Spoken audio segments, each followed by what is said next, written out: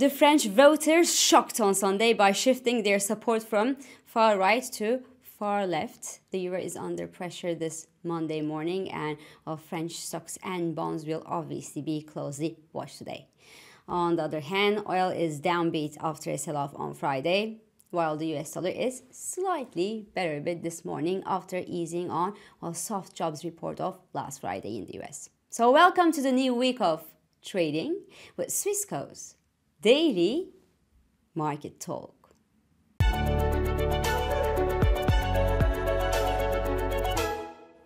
Well, the second round of French legislative election brought some new surprises on the table, to say the least.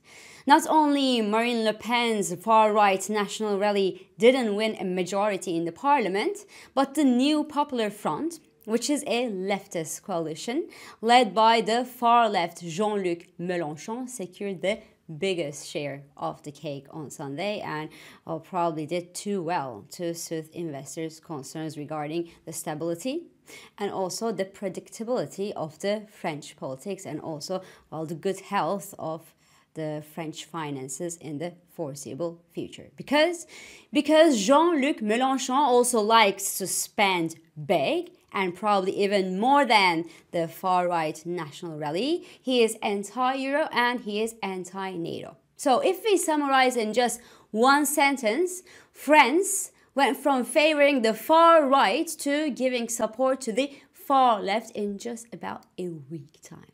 So we will see what this whole thing means for the future of France, the French politics, the euro, and the financial markets. But it clearly means that, the French are now looking for solutions in two political extremes, which is obviously not the ideal outcome in terms of stability and predictability. Now, the market's reaction to the French election on Sunday was a swift fall in the euro at the open. The Swiss franc gained on the back of an early flow of capital to its safe haven harbor, but the euro dollar is now recovering most of the losses before the Europeans have simply stepped in this morning. The euro dollar trades around 108.30 level at the time I'm shooting this video this morning, which is around 2 hours before the weekly starting bell. On the other hand, the equity futures were pointing to the upside when I first turned on my computer, but they're slightly in the negative right about now as the French political risks are not gone at all, because the first thing Jean Luc Melenchon said after the election results was that he will stick to his huge spending plan entirely and refuse to enter in any parliamentary discussions with Emmanuel Macron. So that's not very promising, obviously, and that could weigh on the French sovereign bonds and keep the spread with the German 10-year yield above the pre-election levels, and that could eventually limit the euro's upside potential in the coming weeks.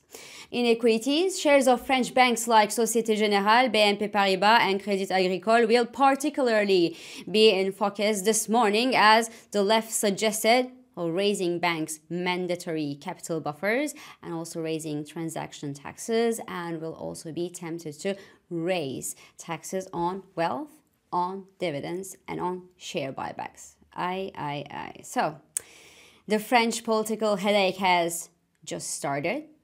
The political headache and chaos in the UK, on the other hand, is maybe, but just maybe, coming to an end after more than a decade of turbulence that actually proved to be very, but very, very bad for sterling and for the British assets. So the latter could help the euro pound continue its downtrending, the descending path below the 0.85 level, and from a long-term perspective, the pair has just stepped into the bearish consolidation zone on the Brexit sell-off, but the road is obviously long until the Brits heal from the last decade's tragedy on their island.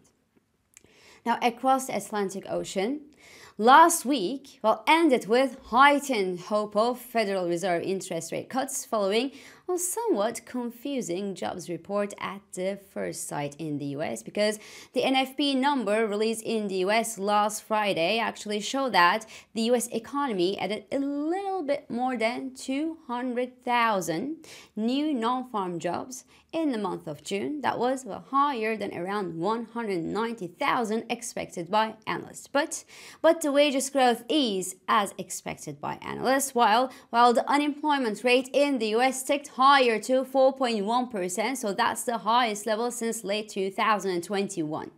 As such, while investors could look past the stronger than expected NFP figure of last Friday and send the US yields lower, so the US 2-year yield fell to 4.60% level and the 10-year yield slipped below the 4.30% mark as the probability of a September rate cut from the Fed jumped past 75%.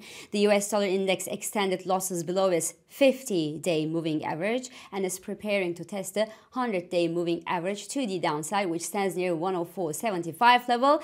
But the US dollar is better bid this Monday morning as a result of more political shenanigans in France. But later this week, while the US dollar will likely go back to its own business thanks to Fed President Jerome Powell's semi-annual testimony before the Congress and the release of the all-important US CPI update. So on Tuesday and on Wednesday, the Federal Reserve Chief Jerome Powell will likely reiterate the progress that they made on inflation and may even give a clearer hint on the approximate timing of the first interest rate cut in the US.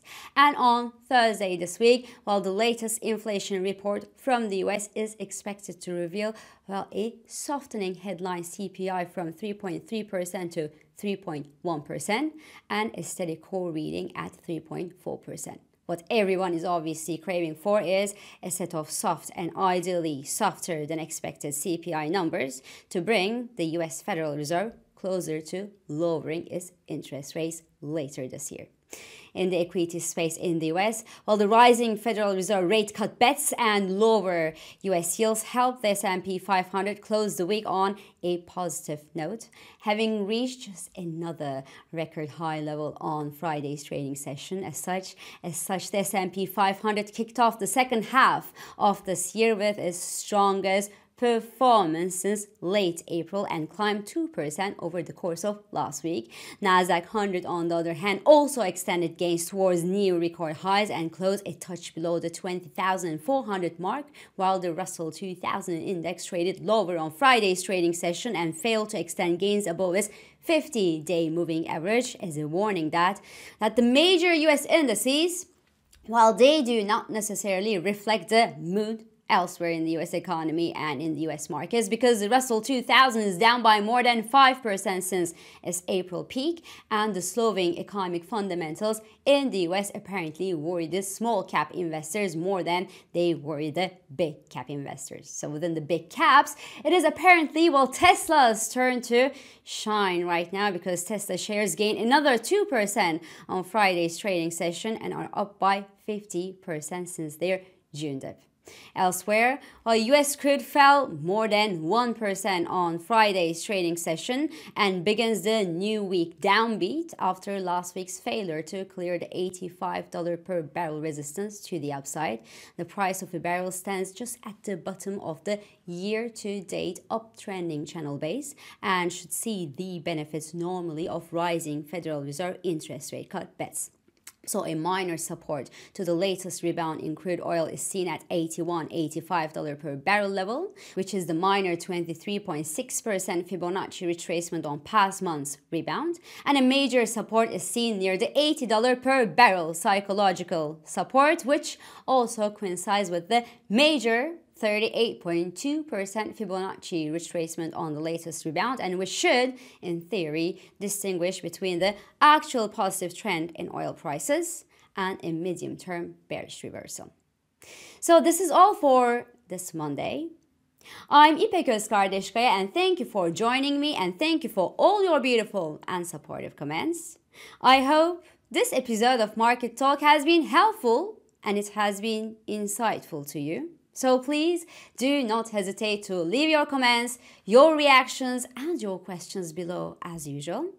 Follow us on Instagram, on X, and on LinkedIn for regular market updates. Subscribe to our YouTube channel for daily market comments. And please don't forget to hit the like button on these videos to let us know that you enjoy them. So I will meet you again tomorrow. And until then, good day trading.